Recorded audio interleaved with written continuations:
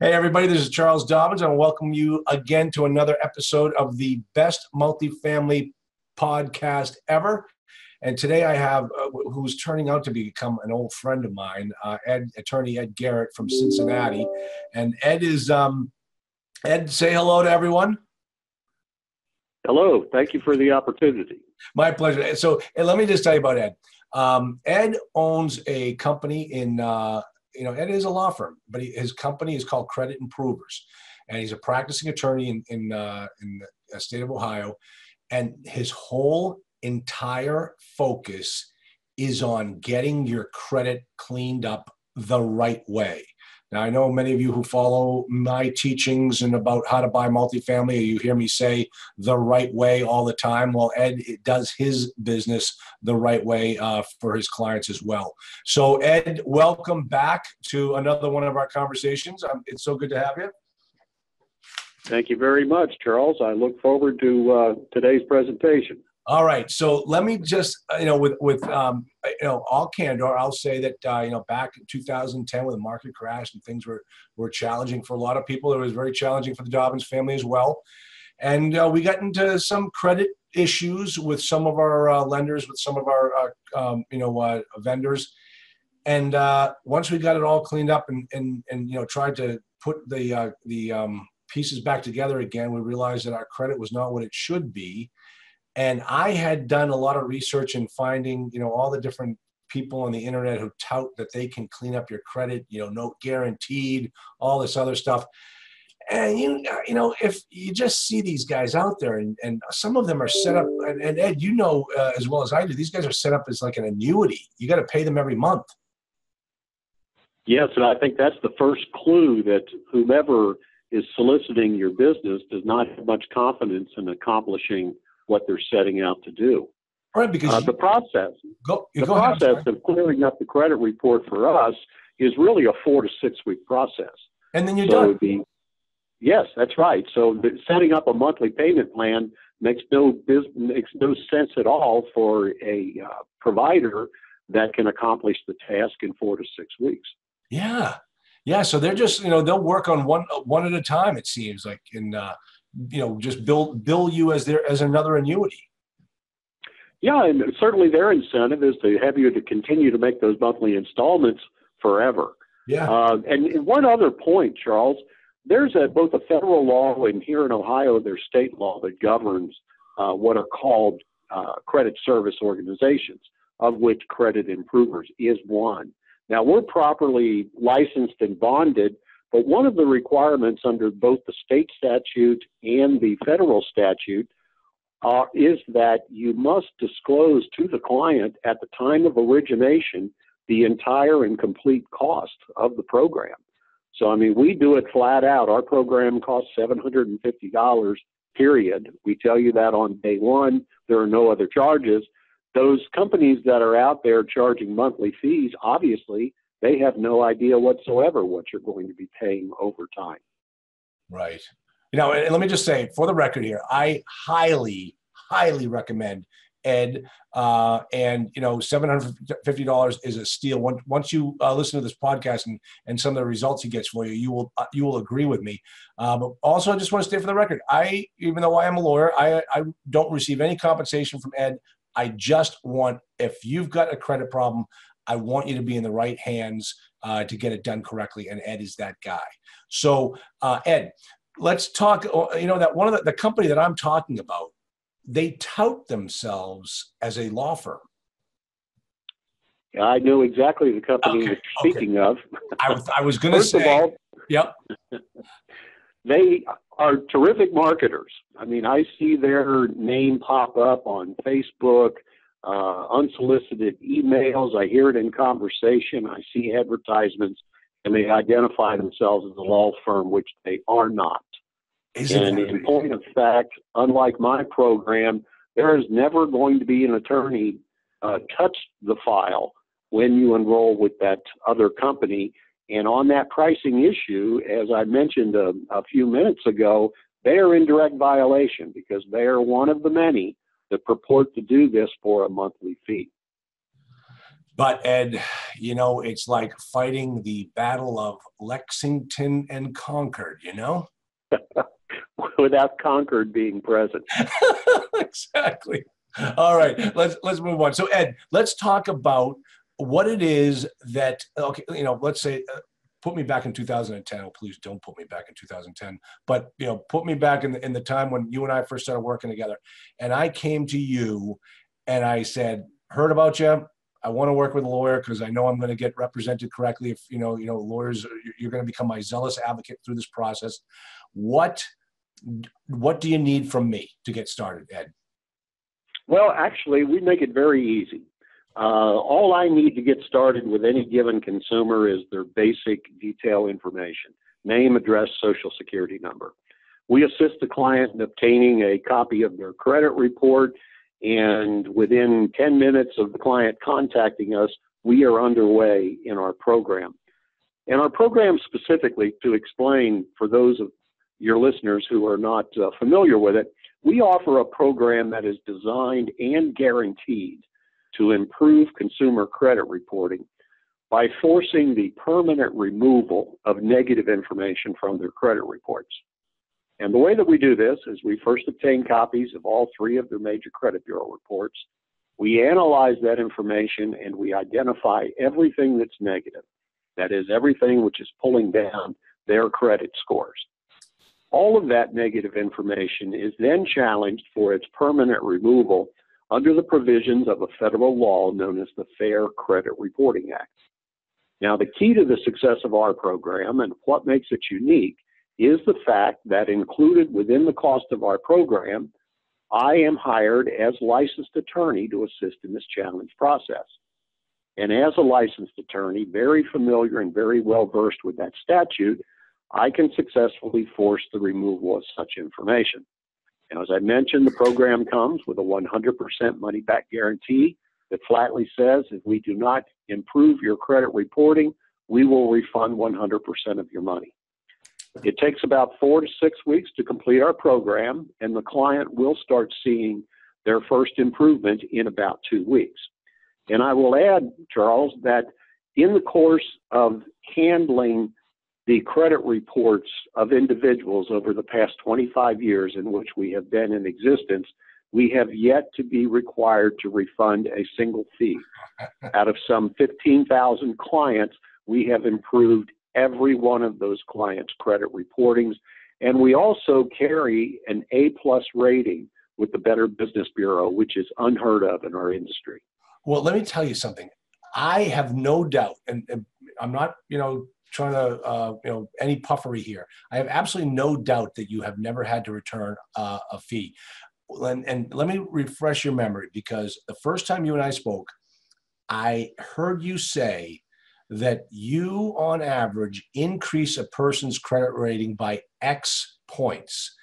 And then the next time you and I spoke, which was several years later, I asked you that question again, and you gave me the answer. Do you remember, like on average, if I came to you, what could I expect if I'm your average client, my credit rating to increase by after working with you?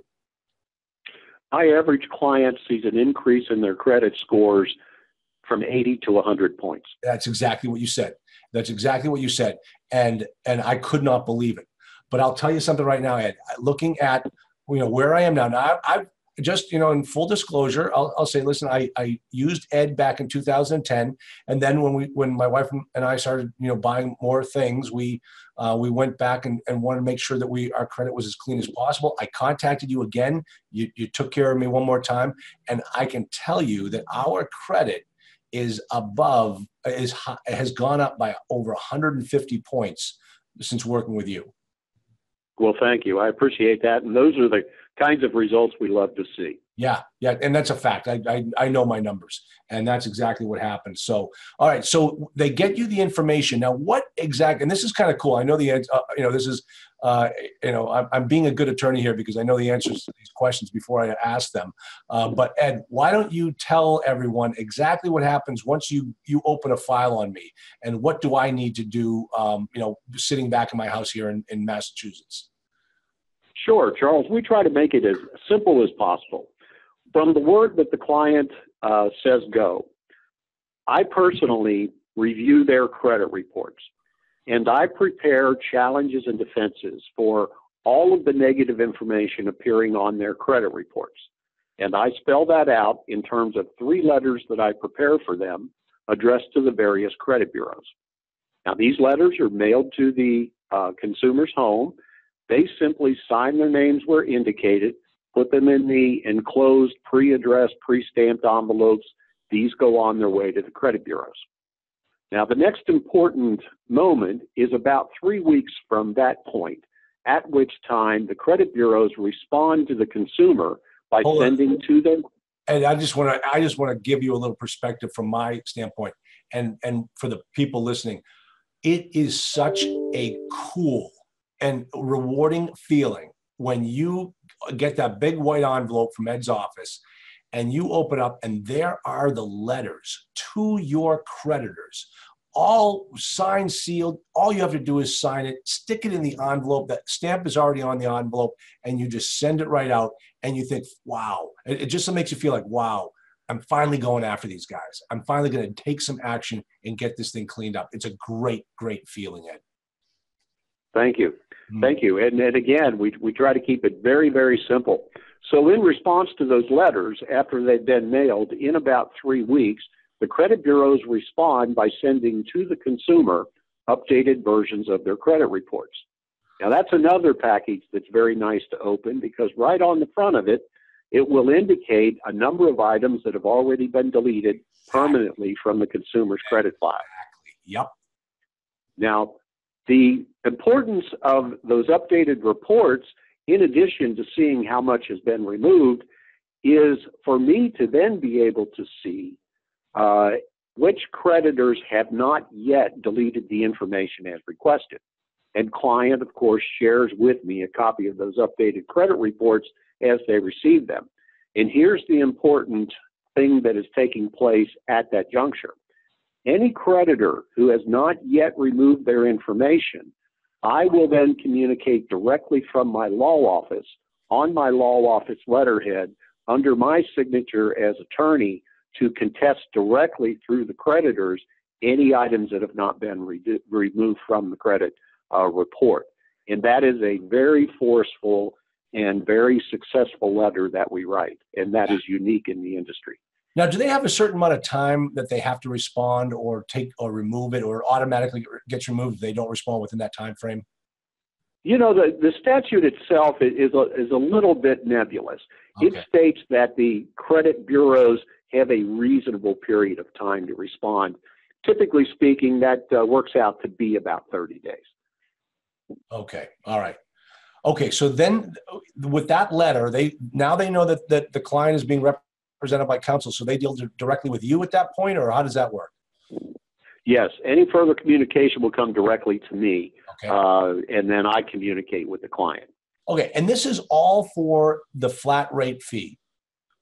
That's correct. And one other thing about the fee, Charles, we offer the program at $750 for an individual or $850 for a married couple.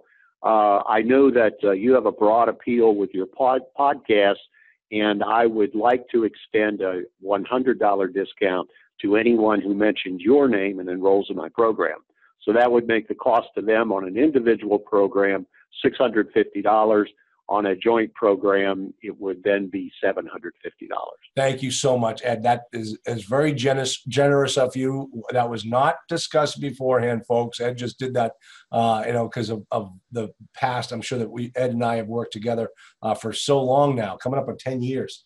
And I, to this day, I still can't say enough good things. My clients come back at me and they say, Charlie, that guy did exactly what he said he was going to do. And you can't feel better about endorsing someone than that. So, all right. So now what happens after that window of opportunity, that 4 to 6 weeks, what happens? What happens if you're not where you want to be, Ed?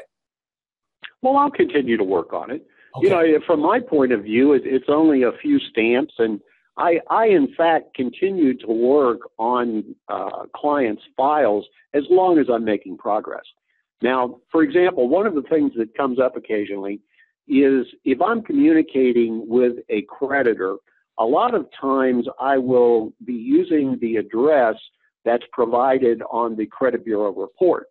Now, a lot of times these are either outdated or they're large post office box drop facilities.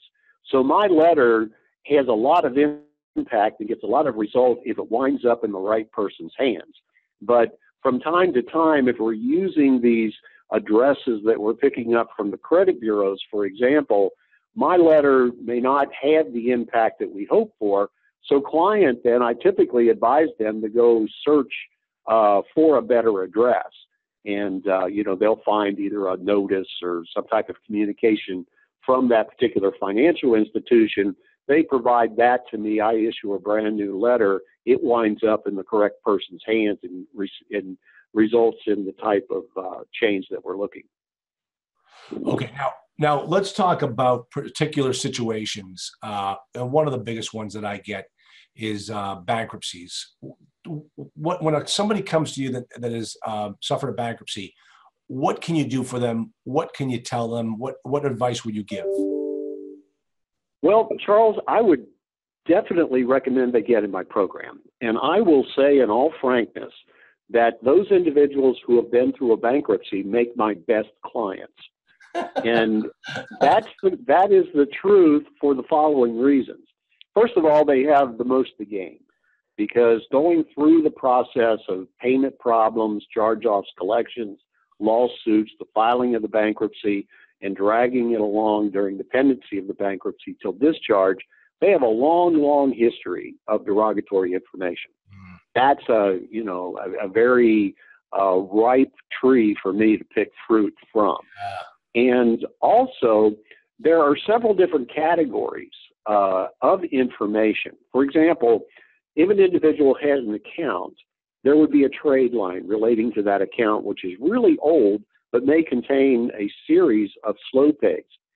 Then it's probably charged off, which will show as a charge-off item on a trade line somewhere. It's possible that the item was sold to a third-party collector, so there will be a collection line. And then the bankruptcy itself will be reported as a public record item, which in about 75 to 80% of all instances contains an error which is fatal to the reporting.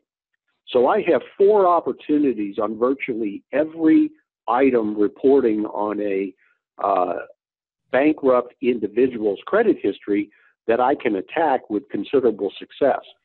And as you might imagine, going through that default and bankruptcy time frame, the record keeping gets very old, and none of the financial institutions, by and large, want to continue to try to service the records of an account that they know they're never going to be paid.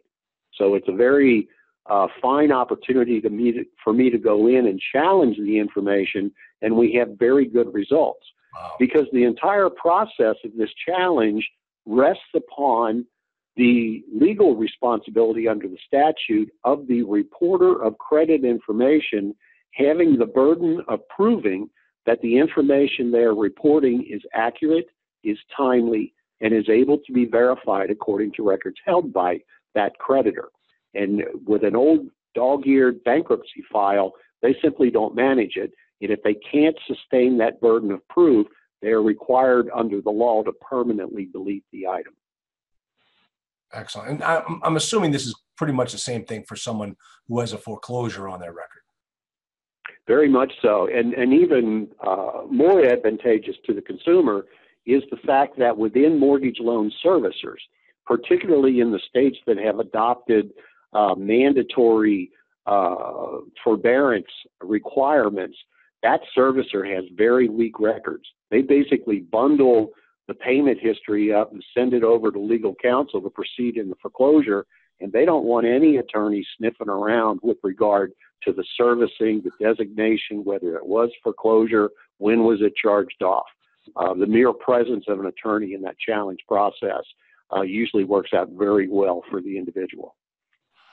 Okay, I got 2 situations that 2 clients have asked me to ask you about.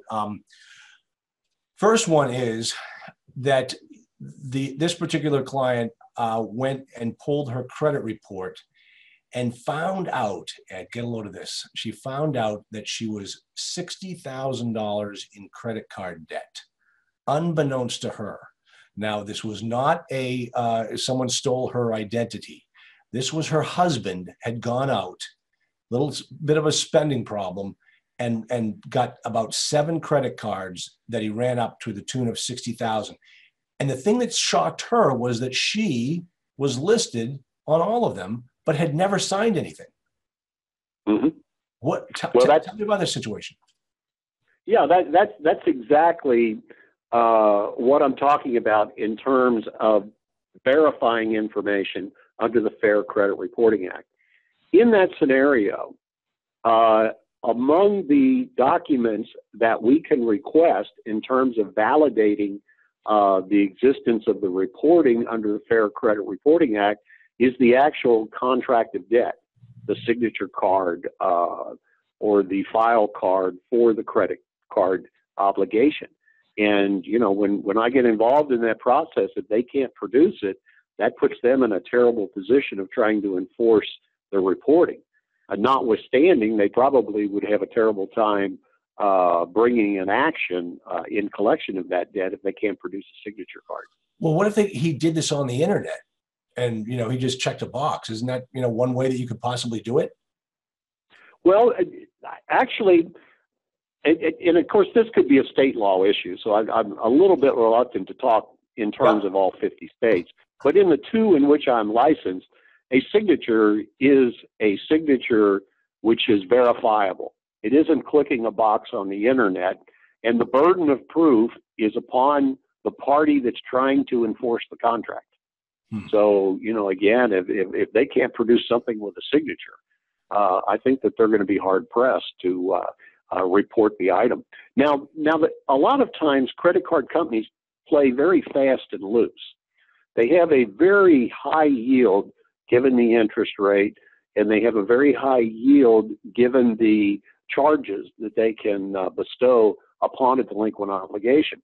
And I think what they've decided from a business point of view some years ago is that they will take the high yield, high volume, and bear the risk that the details are not being addressed. Right. So exactly. the key is to get in, make your presence known, make proper challenges under the law, and you may be the 1 in 10,000 that finds themselves in the catbird seat on that because the other 9,999 aren't doing anything.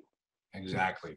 Now, another situation, I could use the same situation for this person, but another client had called up and said, you know, I'm trying to clean up my credit, and I've got, you know, about 6 or 7 old credit cards on my report. And one of the reasons that my credit is not as good is because I've got so much available credit out there.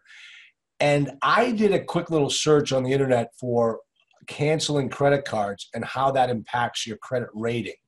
So can you talk about that?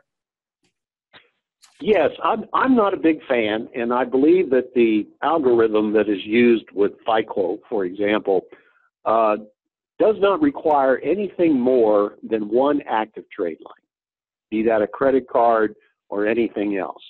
So I would not recommend multiple credit cards for any individual if their objective is to build their credit score and their credit rating. But I will add the following caveat. There is something called credit utilization rate. And what that is the percentage of balance versus the maximum permitted balance for a revolving charge, such as a credit card. I tell my clients, and the scoring process bears this out, that they should never exceed 60% of the maximum permittable balance for any given revolving charge account. So in my example where I say pare it down to one card, do so, but make sure you keep that card balance even temporarily through the course of a month, knowing that you'll pay it back at the end of the month. Treat it as if it were 60% of the actual permitted balance that does exist, and you'll keep yourself very clean. If it does require that you have 2 cards, instead of running, for example, 90% credit utilization on one card, if you could have two cards and run them at 45% each, that's the instance in which I'd recommend multiple cards. Okay. So, but if this person has 8 cards right now, you would say get rid of 7 of them. Correct. Okay. Okay. Excellent. Good. Now, Ed, one of the other things I want to talk to you about is something that you didn't recommend to me 10 years ago, but you did last time we reconnected, and probably because 10 years ago this feature didn't even exist, and that is using Credit Karma. Am I correct? Yes. Okay, good. You went silent there. I thought, wait a minute. I know it's Credit Karma. Don't tell me I'm getting this wrong. But you had me sign up with Credit Karma, and I got to tell you, Ed, I love that little feature. That thing is cool because I look at my credit all the time now, and I see exactly what's going on because of Credit Karma. Right. And I recommend that for a lot of my clients because, as you might imagine, I have a lot of clients that once they come to me, get really serious about their credit histories and their credit worthiness. So there's nothing sweeter to those folks to take a little advice, have me clear items off, and just sit there and watch the charting of their credit scores on that instantaneous app. Exactly. And it provides a lot of information. I wish, however, that it gave you all 3. It will give you tracking on Equifax and on TransUnion, but for whatever reason, Experian is not included on that. But 2 out of 3 is certainly better than nothing. It is a free service, and I recommend it for anyone. How does that work? I mean, before they used to charge you for your credit report, or you could only get it once per year. I mean, what happened? Yeah, they use it as a bit of a teaser to sell other programs. Absolutely. Yeah, but the hot one now, if you were to log on today, Charles, probably for the next 4 days, you could see tax prep services and other things, and they'll look at credit monitoring. There'll be, as you move up the scale, which now you have, they will also have very nice credit card point back offerings to the best and highest scores. So I highly recommend Credit Karma. I'm not a fan of soliciting, or rather signing on to the additional services, but if you just want the free access to your credit report, by all means do so. Yeah, no, I'm those days are past, and I as a Dave Ramsey protege, I pay cash for everything. I don't if I can't afford it, I don't buy it. So amen to that. Yeah, exactly. So, all right, hey, well, let me ask you something. I know how I got into the multifamily specialty of transactional law. How did you get into this area of the law? It's interesting. My background is that I was general counsel for a large Midwestern savings bank, and in 1993 they were acquired by another large bank, a large national bank, and I was able to parachute out at that time. So I was 30, I think I was 36 at the time, and a buddy of mine had an idea that he heard on a talk radio program. I mean, you mentioned Dave Ramsey, and I can't remember the gentleman's name, but he was a syndicated program, and he'd just answer financial questions all night. And my friend said, I'd like to open a credit repair company, and I'd like to couple it with your law office. And to make it worth my while, since you're paying all that law office rent, we'll work out a partnership. I'll do all the work, and we'll use your identification in your office space. I said, well, Jim, that's a great idea. Let's do it. So Jim worked diligently at that for about 6 months. And at that time, he just couldn't get a handle on the administration of it. And I think he was being frustrated, and he had worked in banking for so long that he got a little lazy. So Jim left, and I bought his stock at a swan price. And I hired a young fella who came in and in the course of a week had corrected all the administrative problems, and we've gone great guns ever since. That was 1994. Oh, that's unbelievable. That's fantastic. We're coming up on 25 years now. It is 25 years. Yeah. And I'm still friends with Jim. It worked out well. He and I will be going to Keeneland Race Course here in Kentucky next week. Oh, geez. So, I used to own property right down the street from Keeneland. What a beautiful. Make sure you wear your big, beautiful hat, Ed. It's like all the ladies do. Yeah. Geez, that's great. And the thing is about Keeneland is of course, everybody knows Churchill Downs. And that place, they tell me, is like a pigsty compared to Keeneland. Keeneland is is palatial compared to where they do the Kentucky Derby. Yeah, Keeneland is absolutely picturesque. It's limestone, it's tradition, and it's only open 7 weeks out of the year. Yeah. And so it attracts very nice race cards, and it's picture perfect. Don't wear jeans. Yes, you can't get in with the jeans. Exactly. People are listening to this thing like, what are we talking about? Talking about one of the most beautiful race tracks in the world, where everybody goes to be seen. So Ed Garrett goes to be seen at Keeneland. So, hey Ed, wrapping it up here, let's get you promoted again. The name of your website and the name of your company, www.creditimprovers.com, and you're located in Cincinnati. What's the phone number there? Our toll-free number is 1-800-267-9902. 267. And one note about that telephone number is that after hours, I have arrangements for those telephone calls to be forwarded to my personal cell phone. So within reason, you folks on the West Coast, if you give me a call after hours, you're going to wind up speaking to me directly. Let me tell you something, Ed. I wish you could see my notes right here. One of my notes with you is Ed answers his own phone. I was going to say, like, you and I are the last two lawyers that actually answer our own phone, but that's the same thing that I do.